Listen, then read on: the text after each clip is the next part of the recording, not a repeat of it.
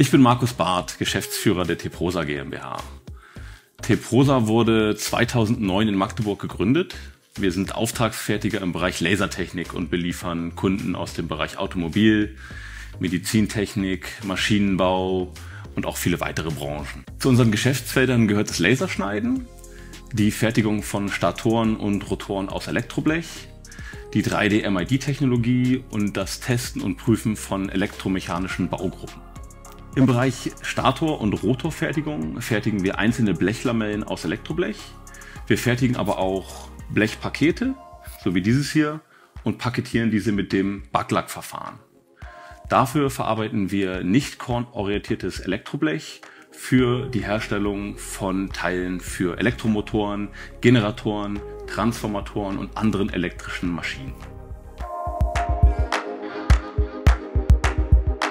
Wir haben unseren Maschinenpark kürzlich um eine Laseranlage der Firma KIMLA erweitert.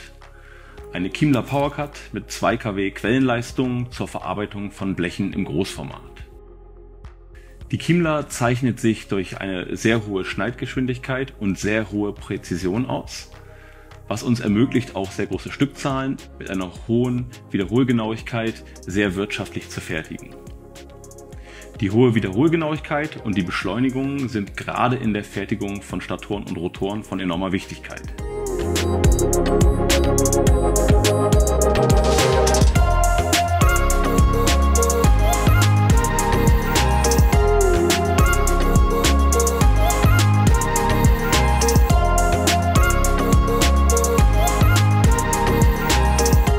Mit der KIMLA haben wir einen starken neuen Partner in der Halle, der unsere Fertigungskapazitäten erheblich erweitert.